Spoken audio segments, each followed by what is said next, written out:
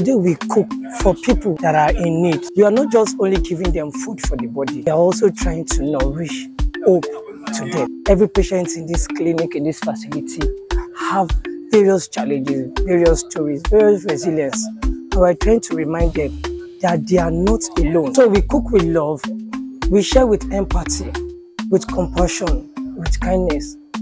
We use this moment to share with the patients and respect their strength, their hope. And we use this opportunity to tell them we are with them in their struggles, and we encourage them, and we ask for their speedy recovery.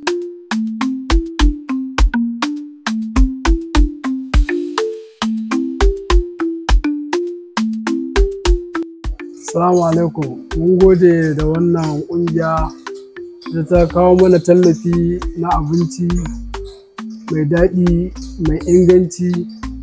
Mun gode madalla mu da muke cikin asibiti a kwance ba mu da lafiya. Muna miƙa godiyarmu sosai ga wannan kungiya.